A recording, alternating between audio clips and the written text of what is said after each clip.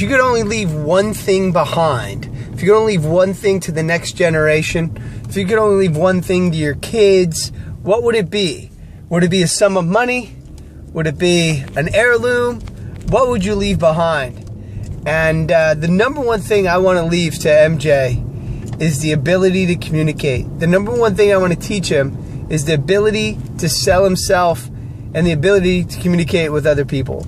So whether he's in school, whether he's going for a job, whether he's trying to sell something, when he gets his great ideas, when he starts his companies, whatever it is, he needs his ability to sell. He needs his ability to communicate. Your ability to communicate with other people and your ability to persuade other people, your ability to get other people to see it your way, your ability to get other people to buy into your ideas is all you have. Your ability to sell somebody on a job, that's all we have, is our ability to communicate.